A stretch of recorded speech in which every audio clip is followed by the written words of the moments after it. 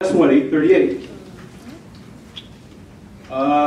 We're proposing, do you want to increase the passport acceptance fee rate from $25 to $35 to generate more money for the county?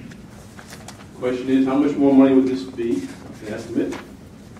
And are the costs going up by 40% as the fee is going up by 40%? Thank you. 838, that is a matter requested by the county clerk. She's not here this evening, but it's essentially just to cover additional costs go up for us processing passports, so that's just an increase in fees that are allowed. So we would in fact cover the county's costs to process passports. Beyond that, I can't give you the specifics on the amount of money. I'm sorry.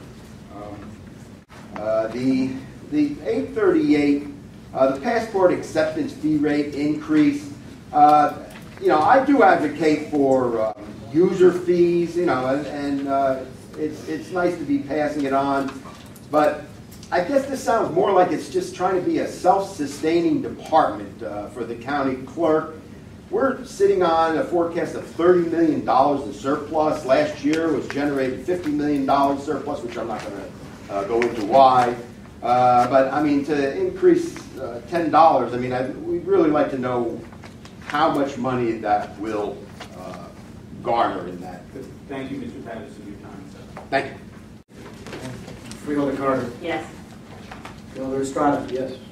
Freeholder Hudak. No to 838, I to the rest. Freeholder